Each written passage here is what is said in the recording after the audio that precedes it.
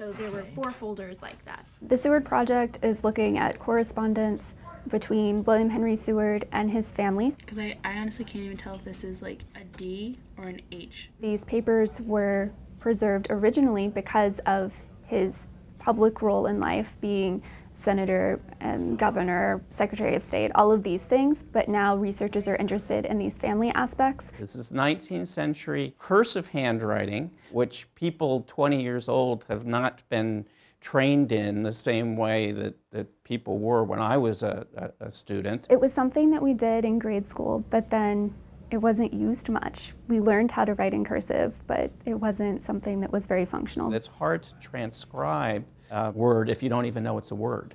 So you see it and you don't know what it is. That is the opening to our new collaboration with residents of the Highlands retirement community. I realize you might feel you're a little slow in picking up some of the technology, but when you get to this, you're incredibly faster than the students are. I thought maybe I could do that because I'm interested in history.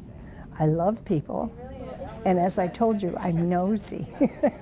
I've always had interest in history, and it was just seemed like a very interesting way to learn more about him and the family. They have this insight that they can bring to it, but even just vocabulary, knowing some of these words. The residents are struggling with the technology, but they're so quick with the transcriptions. They fly through it compared to our fastest transcribers here. So we always have to encourage the students to engage in what I call thoughtful transcription. So if what you're typing doesn't make sense, think about it. We have had a computer since way back when they had the first computer, which was humongous. So it works a lot like a typewriter, but with this, with the word processor, you can fix things a lot easier. It was a bit of a hurdle. It's also been very gratifying to learn a number of techniques with the computer that, even though I've had an Apple computer for 8 or 10 years, there were a lot of things I didn't know how to do with it.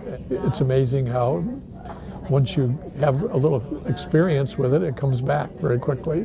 It's been joy, complete joy. They are so kind and so interesting and so fun, and they're so knowledgeable. I am learning a great deal from it, and I really enjoy the transcribing. I think it comes easily to me. Once I can get control over that laptop, I'll be fine. I've always been a fan of intergenerational collaboration. It changes the way I look at the letters, the way that I think about the letters. It helps me to see it from a different perspective, help from their eyes a little more. So we see it as enhancing both the educational experience of the students and in the building of relationships with people who have a lot to contribute to the project and to the life on the campus. And I can only imagine the ways in which that's going to change the way in which we approach the research questions and what we're able to find in these letters that otherwise we wouldn't have seen. A production of the University of Rochester. Please visit us online and subscribe to our channel for more videos.